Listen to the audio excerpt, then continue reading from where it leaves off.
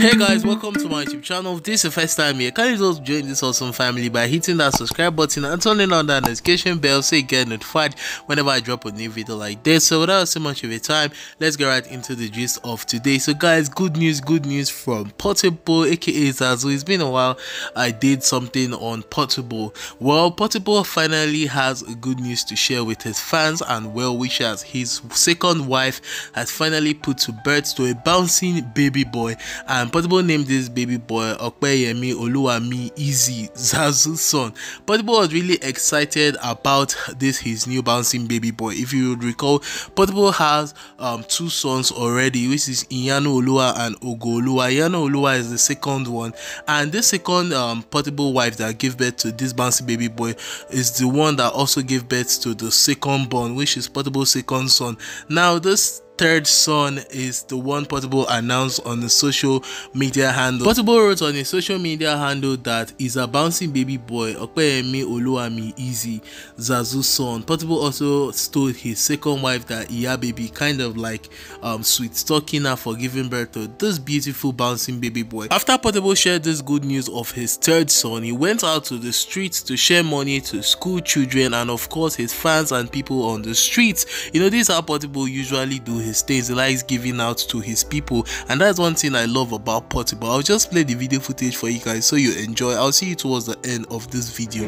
Aládùúgbò tuntun ti dé o, ọmọ Zazu ọpẹ́ tún ti dé o, Olúwa yìí sì rè o, ó pọ̀ like father like son, ó pọ̀ ọmọ Badmus, ọmọ Lálọ́mí, zẹ̀kọ́ tó ṣẹ̀rí ẹ̀ ìhí. I believe in God, my phone hands up. Any disappointment is a blessing. Ó tún ti dé o, ọmọ Zazu ọpẹ́ ni o, ó pọ̀ ọkùnrin lògìdọ́ máa ń bí ṣáàtìrì ọmọ ọ̀kà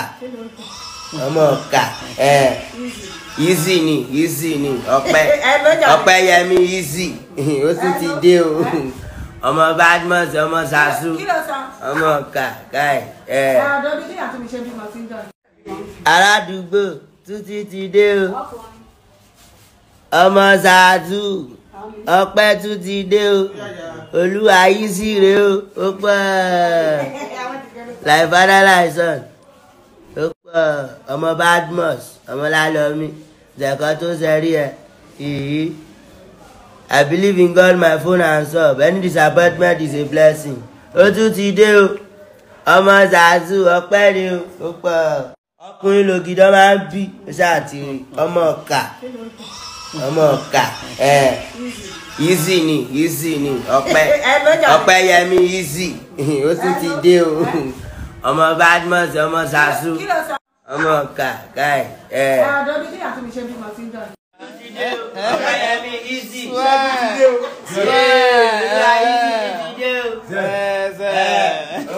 ọmọ òkìkí aládùúgbò ṣe tuntun ọkùnrin lògìdọ́ máa ń bí orí strong woman mafia woman ó ti gbé ọkùnrin méjì after 1 or 2 ìkejì rẹ o ìkẹta náà ń bọ̀.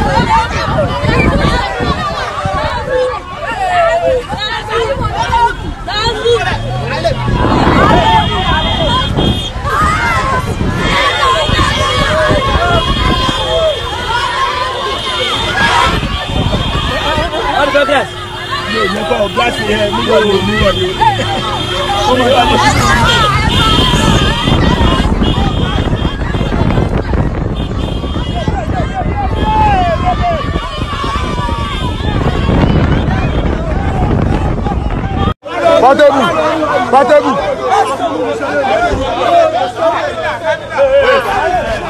Hey guys, I hope you enjoyed the video. Please kindly drop congratulatory messages in the comment section and thank God for safe delivery. I'm really happy for Portable and his wife. So guys, I'll see you another time. It's been your boy Miracle Jameson. Bye for now.